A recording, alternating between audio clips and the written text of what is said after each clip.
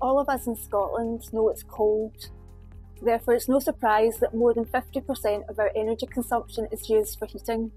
If we are going to meet the Scottish Government's net zero targets and decarbonise heat by 2045, it's vitally important that we change how we heat our homes and buildings. Scottish Renewables Heat Network Vision clearly sets out how we're going to decarbonise heat in our cities and towns.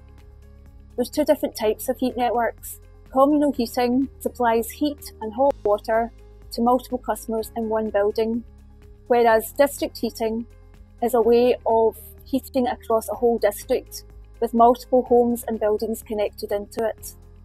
District heating can use a number of energy sources, including renewable energy sources such as heat pumps using air or water, sea-source heat pumps, bioenergy, geothermal, solar thermal, as well as waste heat or energy from waste. Most local authorities already have heat network infrastructure in place, so we are calling on the Scottish Government to adopt the recommendations from our heat network vision and create a national plan that builds on those existing heat networks and delivers a city-scale heat network for each of our 8 cities.